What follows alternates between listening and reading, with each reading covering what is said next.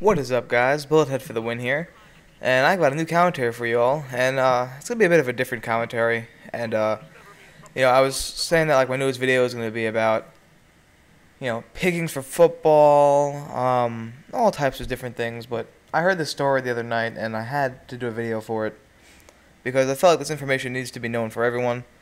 And I know one YouTuber, I know at least one YouTuber has covered it, and his name is The Event Status. He one of my longtime favorite YouTubers right now. He, instead of me watching the news, I go to him for current events that are going on, that are in our society that are, a big problem or even, something that you want to know.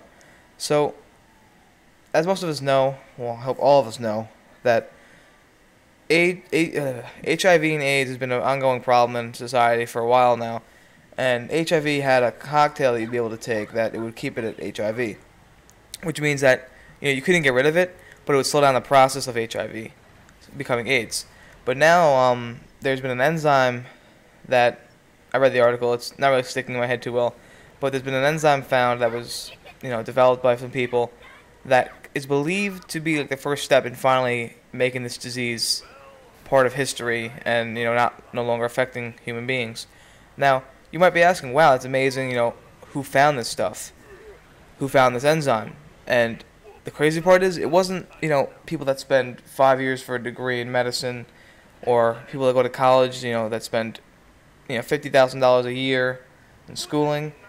It was actually a group of guys that play video games. Yes, video games. They're saying, how is that possible? How can these guys do it? Now, if you play video games, you realize that after a while you develop a certain sort of skill that you have the ability to look at things in different ways. So you have these scientists that are sitting in front of a computer screen for days on end looking at this thing from one direction, and their mind isn't trained to look at it on different ways. They're actually trained in school to look at it in one direction and not many. That's why school is a little tricky in my opinion, because if you are creative, they make you think in one way and one way only, and that's the way they want you to learn, which I think is completely wrong. But that's off the subject. So you had these, these trained people that are supposed to be like solving world issues with diseases and viruses and everything, and they couldn't figure it out. Now they got this group of guys, I think it was like 10 or so guys together, to work on this enzyme and to see if they could figure it out.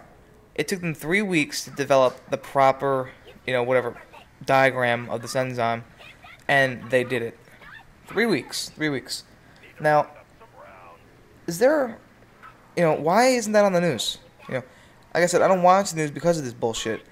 Gamers are constantly picked on, and oh, okay, this game's violent. Like remember like 2 years ago when they had the whole Mass Effect thing, how they were like, oh, you can have alien sex in Mass Effect. Did they realize that in order for you to have alien sex, you'd have to, take out 10 hours of your time to talk to this one character? So if it's anyone's fault, it's the person playing the game's fault. And also, there's a rated M for mature stamp on the fucking game, so it shouldn't be a big deal. That's like saying, like, I went to the movie theater to go watch, that's the Swan movie, where the girl takes a broomstick or whatever. It's like, that's inappropriate. It's for an audience that it's supposed to be appropriate for.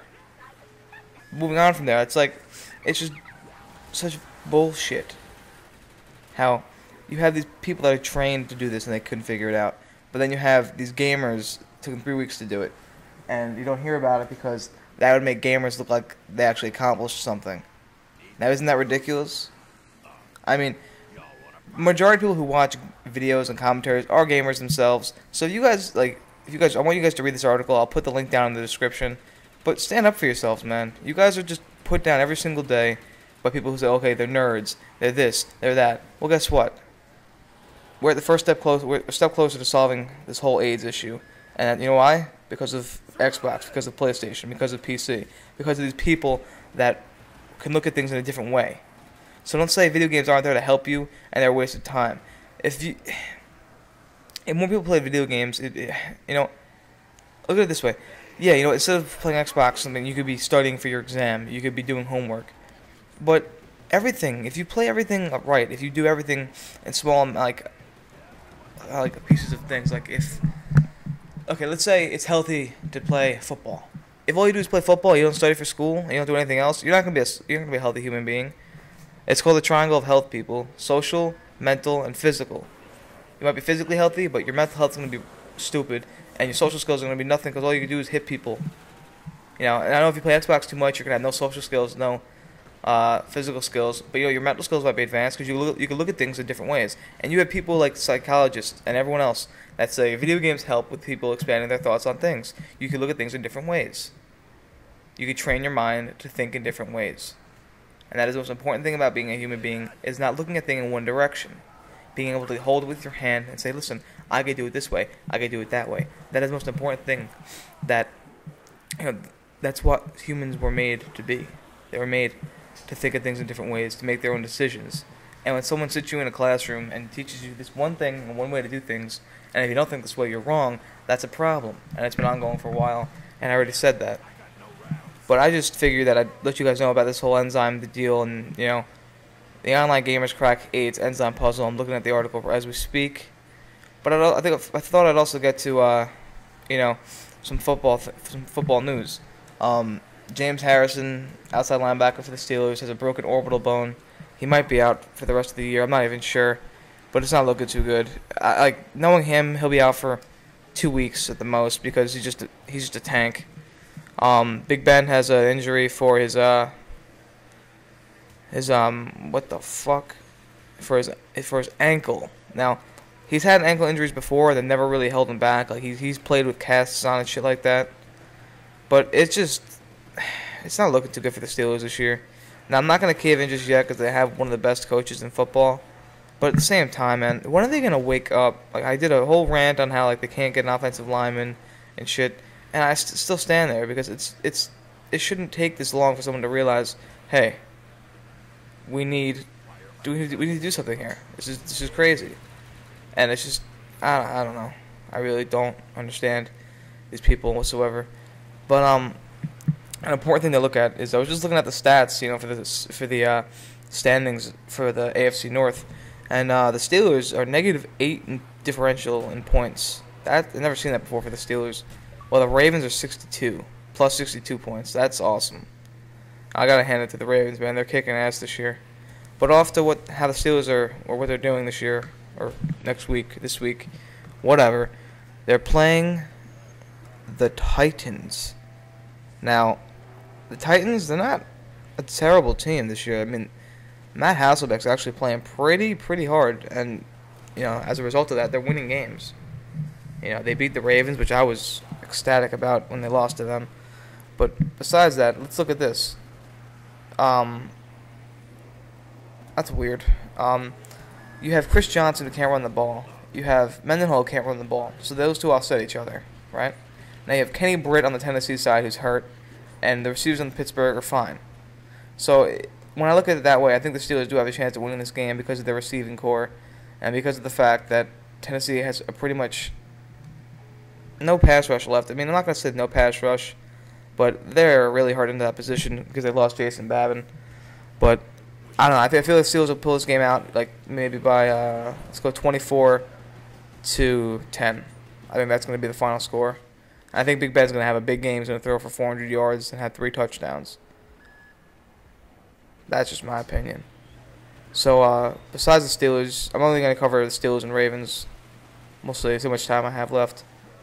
Let's see how much time I have left. Oh, okay, 9-minute mark. Not bad. Now, the Ravens are playing the Texans. Ooh, that's gonna be pretty nice. It's gonna be a pretty good game. So they're playing the Texans, and the Texans didn't really manhandle the Steelers like everyone thought they were going to. But you know what? They have a bye week, but after that they're playing the Texans. So I guess they'll cover them next week, even though they have a bye week this week. So when they play the Texans, they're going to be going up against a good running game against Aaron Foster and Ben Tate. Ben Tate's hurt, though, so I don't know if he's going to be into the whole thing, into the game at all. But he'll probably be ready by that because they have a bye week. But what can I say? Like, Johnson, the receiver, he's hurt. Big fucking deal. You have their tight end who's a beast.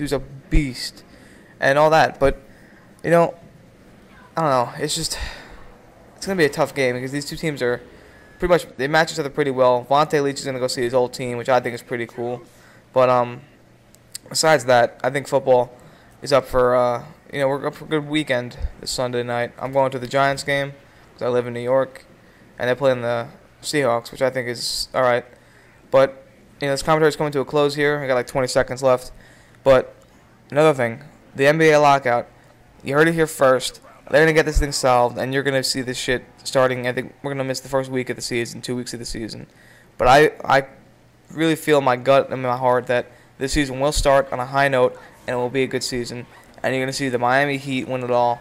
Yes, Miami Heat will win it all. LeBron James is gonna have the best season of his career.